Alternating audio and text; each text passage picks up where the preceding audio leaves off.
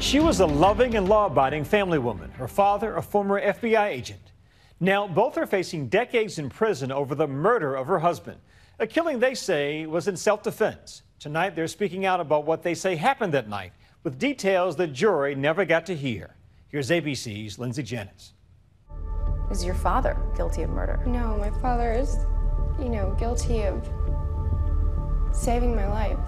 Tonight, Molly Martens Corbett and her father, Tom Martens, are behind bars, convicted of second-degree murder in the death of Molly's husband, 39-year-old Jason Corbett. And this morning, a father and daughter in North Carolina are headed to prison. The father and daughter claim it was self-defense. They make for a rare pair of murder defendants. She'd never broken the law while he'd made a career enforcing it, working for the FBI for 30-plus years.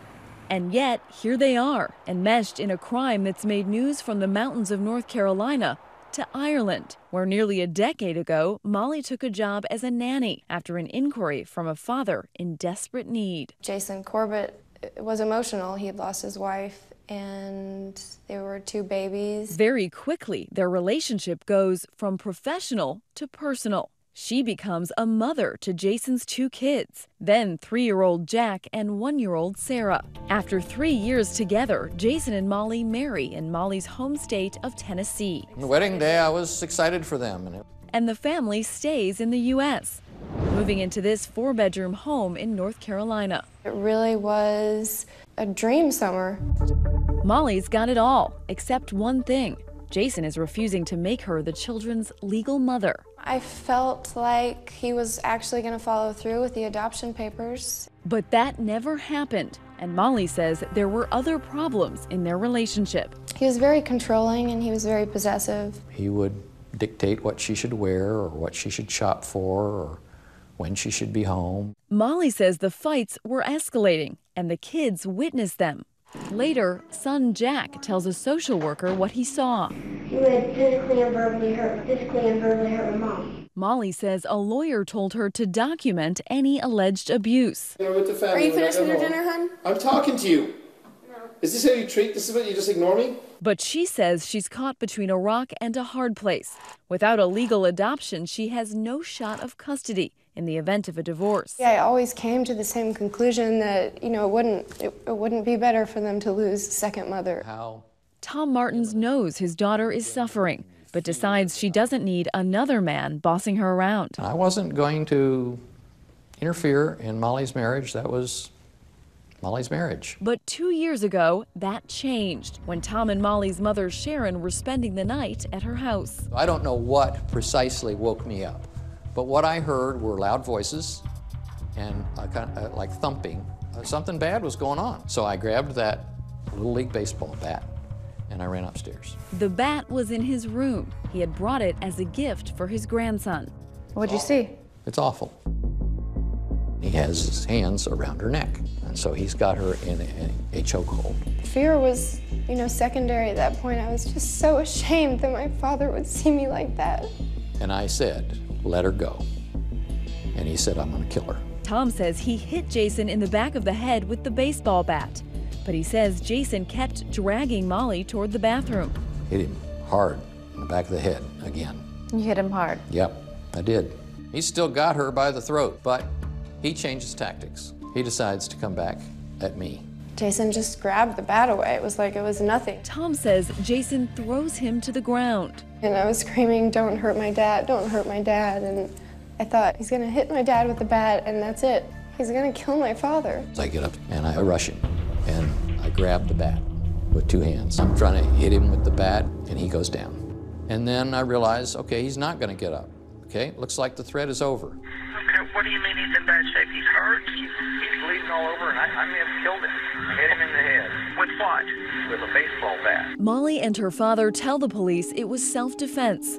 And just days after Jason's death, Molly begins fighting for custody of the children she's raised for 8 years. While she's focused on Sarah and Jack, the police have turned their focus to Molly and Tom.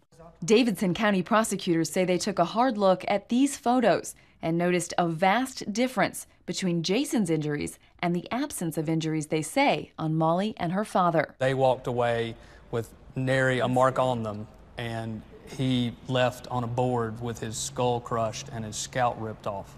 Investigators say that bloody brick found in the bedroom is a key piece of evidence. In her police interview that night, Molly admits she hit her husband with it.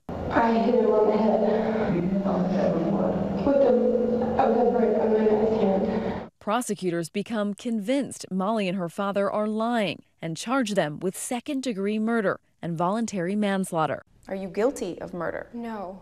Did you murder your son-in-law? No, I didn't murder my son-in-law, and I would challenge any reasonable man, much less a reasonable father, to say that this was unnecessary force. During the trial, Tom Martens took the stand and said he simply did what any father would do. You were defending your daughter. I was. I'm going to do everything that I have to do to save her life. But prosecutors tell the jury to disregard Tom's testimony and focus instead on the blood spatter in the bedroom. They point to pictures like these, noting that most of the blood spatter is on the lower half of the wall, with the area above relatively clean. Prosecutors say that demonstrates that Jason was still being hit after he was down. They challenge the notion that there was ever a threat that night, floating a possible motive for murder, that Jason may have been considering returning to Ireland and taking his kids with him. Molly's life was about those children, and she wanted those kids. She was willing to kill for it? Apparently, maybe so. We will file these. Defense attorney Walter Holton says Molly was a victim of abuse, and there were 2 children in the house that knew it, and the jury didn't get to hear from them. Mr. Corbett's family took the children to Ireland. They could have brought them back and let them testify. But during the trial, prosecutors read a statement from Jack where he called Molly a murderer. And according to prosecutors, before the trial, they spoke to Jack, and this time he denied his father ever abused Molly. After nearly 4 hours of deliberation, they return a verdict: guilty of second-degree murder. These jurors say they were convinced in part by the lack of injuries to Molly and Tom, and they say they have a theory of their own about what really happened. I believe Molly made the first blow. Why? I believe Jason was in bed sleeping, and she struck him with the paver. And her dad helped her cover it up? I think at some point, Dad came to help out and help cover up. The judge sentenced both father and daughter to 20 to 25 years in prison.